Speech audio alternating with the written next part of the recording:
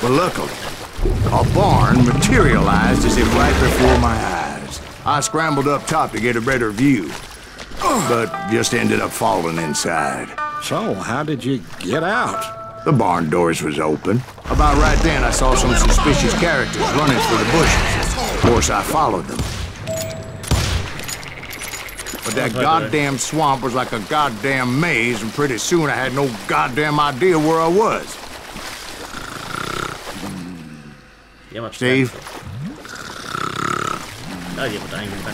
So I just started walking, and pretty soon...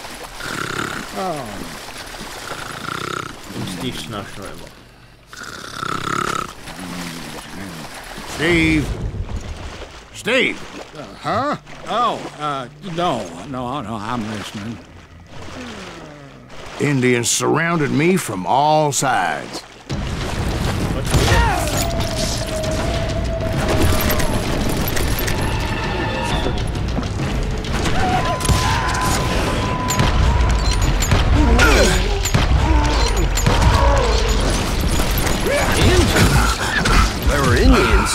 No. I just wanted to make sure Steve was paying attention. Now, where was I? You were following the Daltons through a swamp? That's right. See, Steve? Dwight's paying attention. No, I'm listening. I was just resting my eyes. So, where was I? The Daltons. Right. Stop that! See, there's a reason so many outlaw gangs are made up of brothers. So did you ever find the damn Daltons? Not yet, but I did find a few of their cousins. You Kansans breed like rabbits. More Smiths or Heimhoffers or who knows what. But hell, what's more important than family? I bet Ben knows what I'm talking about.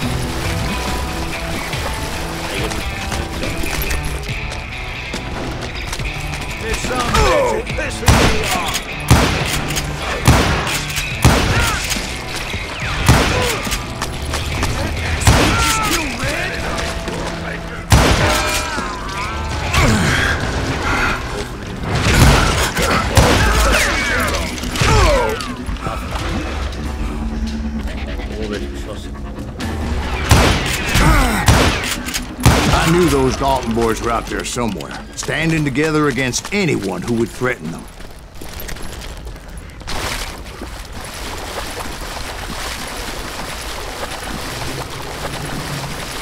And that's when I saw it. A goddamn steamboat.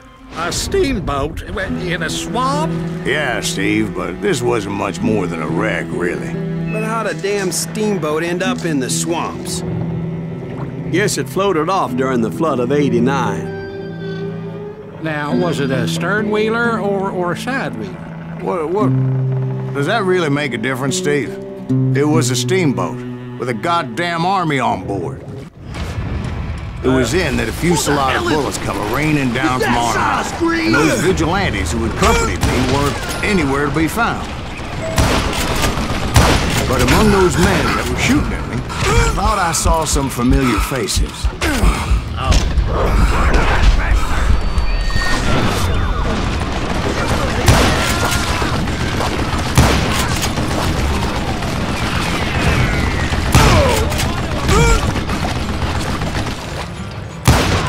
So, Gatling aus.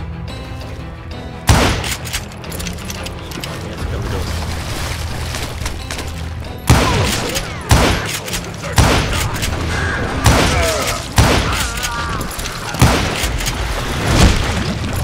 So, einmal auf das Ziel.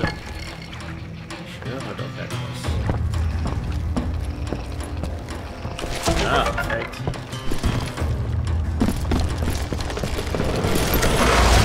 Somewhere up there, the Daltons were waiting on me.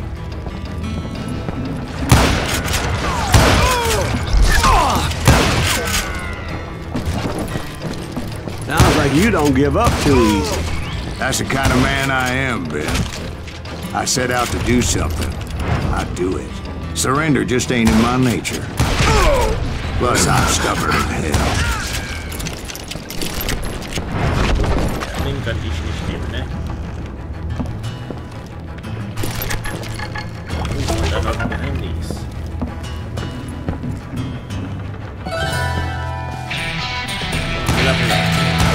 You can't hide from me!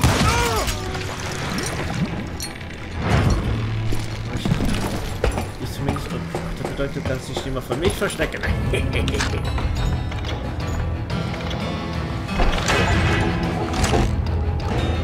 So. 2 Scans für deine Waffen, für eine Skill freigeschaltet. Andererseits. Und unser goldenes Gewehr an hier. Ist das nicht schick?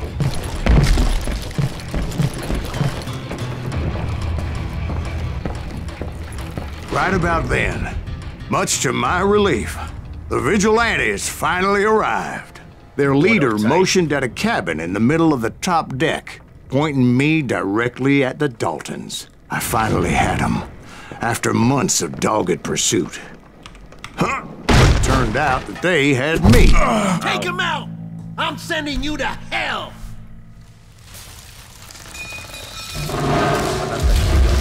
The Daltons had played me like a fiddle. Apparently, the vigilantes were on their damn payroll. They didn't just want to shoot me. They wanted to burn me alive. But finding my way out of a burning labyrinth proved to be quite a challenge. It was a riverboat, right? I mean, it's not like it was a goddamn ocean liner. Well, yeah, but I was in a fight. About that ship that's gonna launch next year? Largest one in the world. We're talking about the Titanic. If you ask me, it's too blessed big. I don't think it'll even float. So anyway... Don't be stupid, Steve. They know what they're doing. They say that the Titanic is unsank. Oh, God. But getting back to that steamboat, how'd you get off it, Mr. Greaves? I took in a lot of smoke that day, so I admit my recollection might be a bit hazy.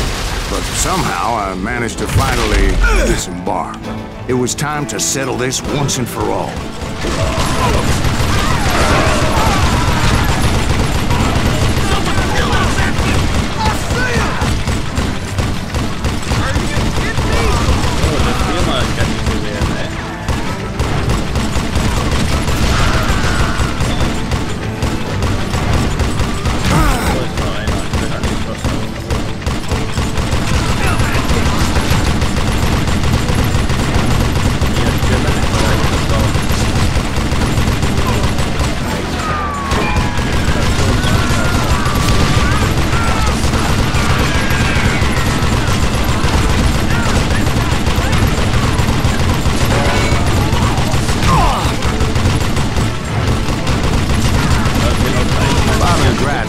about to come at me one at a time.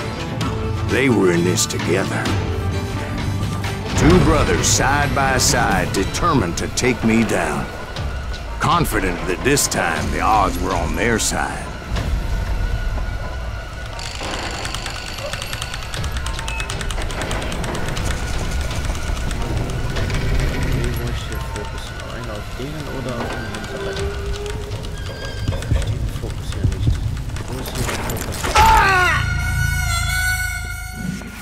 Okay, nochmal neu.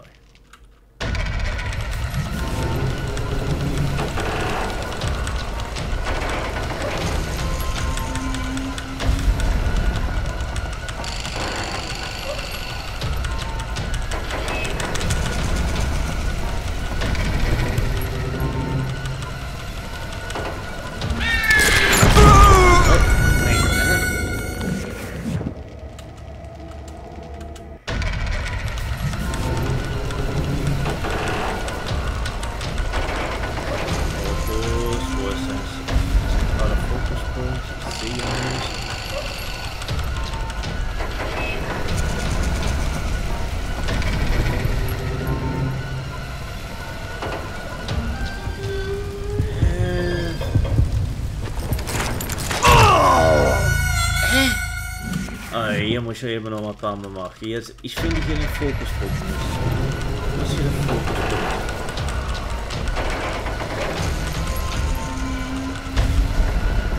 Den. Nur dazwischen ist ja auch.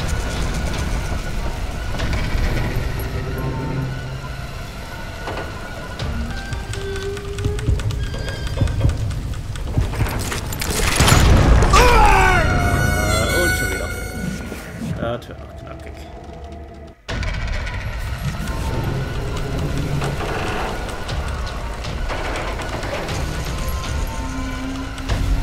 Komm, Fokus, bitte, Fokus.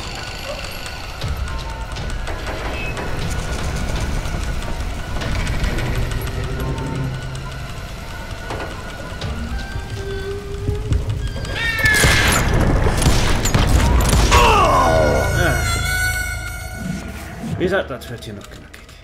Two brothers side by side, determined to take me down. Confident that this time the odds were on their side.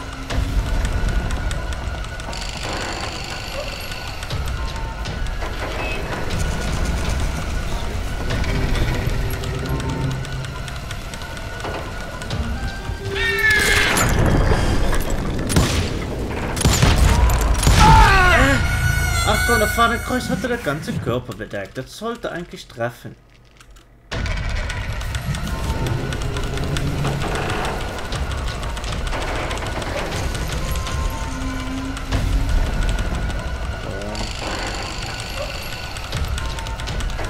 Wenn wir Tastatur voll machen, nur um wieder Fokus zu bekommen.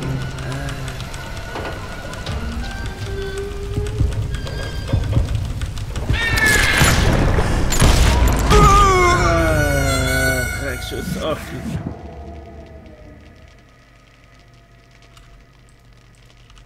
Ja, komm. Ich will nicht nur ziehen können, ich will auch den. Wissen, wo hier der Fokuspunkt ist bei dem Mapper.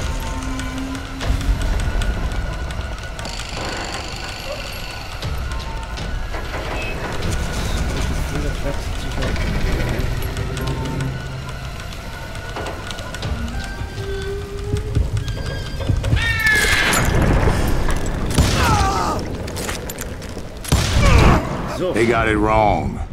A sad end for those two. If they'd only known that Emmett was still alive despite his wounds. Paroled 14 years later. He moved to California and sold real estate and lived off the legend of that fateful day. And the tragic death of his two brothers. So, ich würde sagen, für jetzt nach die Geschichte. My own brothers died tragically as well, truth be told.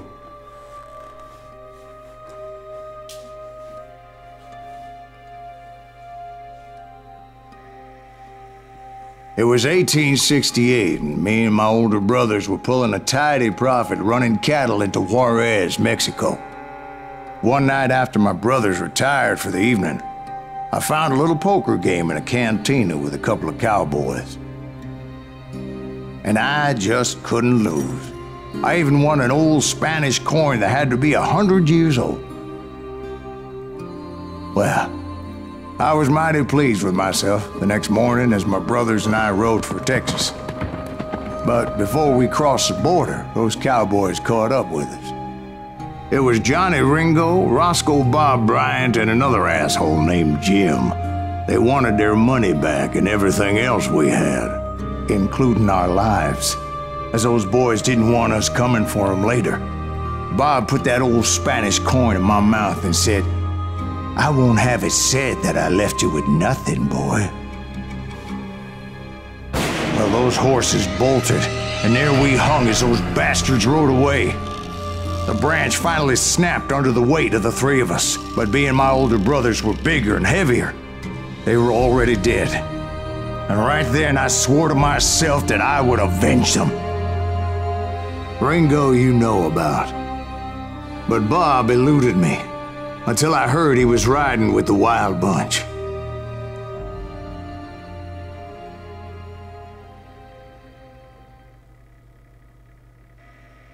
Aber das wird was für nächstes Mal. Ich sage schon mal danke fürs Zuschauen und wir sehen uns dann nächstes Mal hier bei Call of Juarez.